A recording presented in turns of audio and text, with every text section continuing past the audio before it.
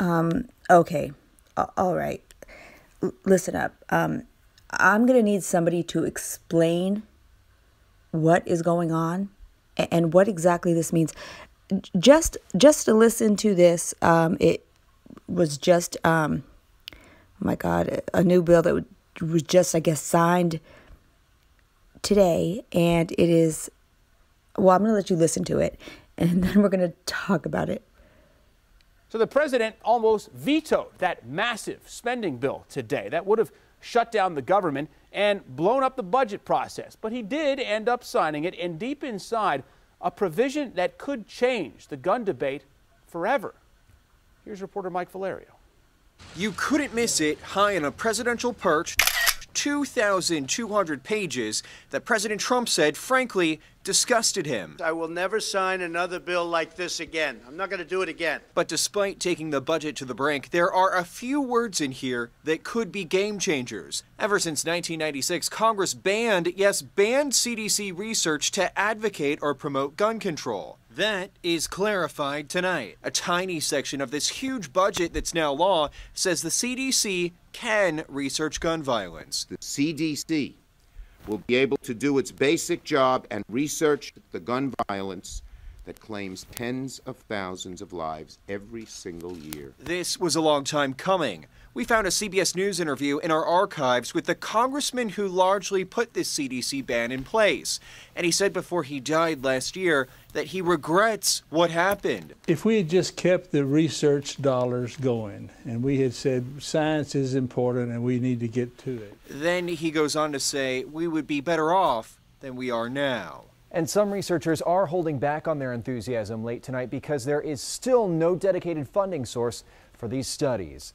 That's the latest from here. Adam, let's send it back to you. All right, Mike, thank you. Well, the Trump administration's own Health and Human Services Secretary also says that gun research should go forward. He made those recent comments the day after the shooting in Parkland, Florida.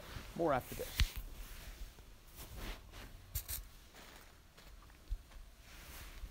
Okay, now, I don't know what that sounded like to everyone else, but to me, correct me if I'm wrong, it sounds like they just signed away $1.3 trillion.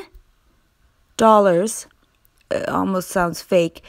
So that the CDC can study gun violence. What? First of all, the CDC already keeps track of deaths. As a matter of fact, I recently did a video. Let's go to that video, okay? Hey, YouTube. And in this video, story that was just there, Washington D.C.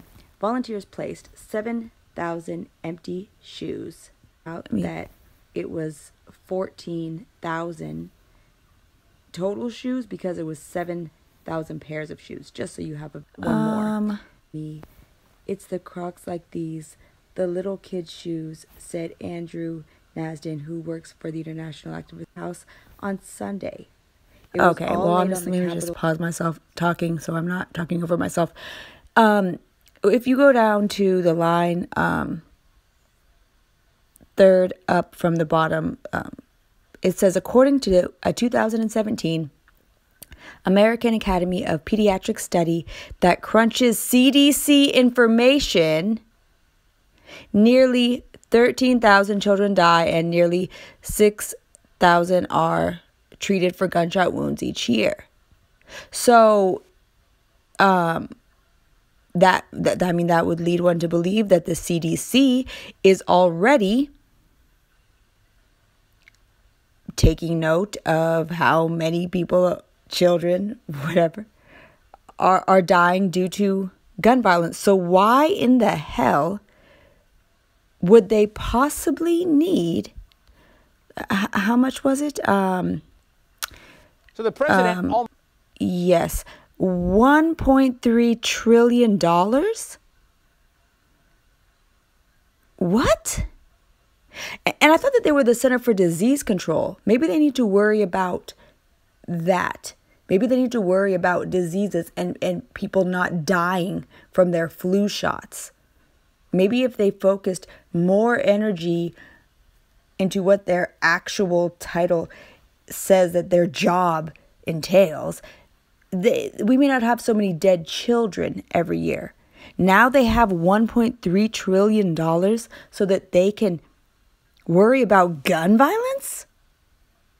I'm sorry, I don't usually say this, but I'm going to have to go with Trump on this one and say that it's ridiculous, the word that he used for it.